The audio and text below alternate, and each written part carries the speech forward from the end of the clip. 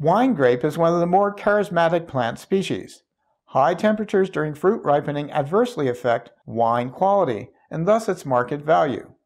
For example, premium grapes from the Napa Valley of California fetch an average of $5,400 per American ton, whereas mixed red grapes from hotter parts of the San Joaquin Valley average only $200 per ton. As a consequence of global warming, locations suitable for growing premium wine grapes will shift to higher latitudes from inland to coastal areas. According to the forecasts of climate models, wine grapes in all of California except along the coast will ripen 1 or 2 months earlier and at higher temperatures by the end of this century. Total premium wine grape production in the United States may decline by up to 81%.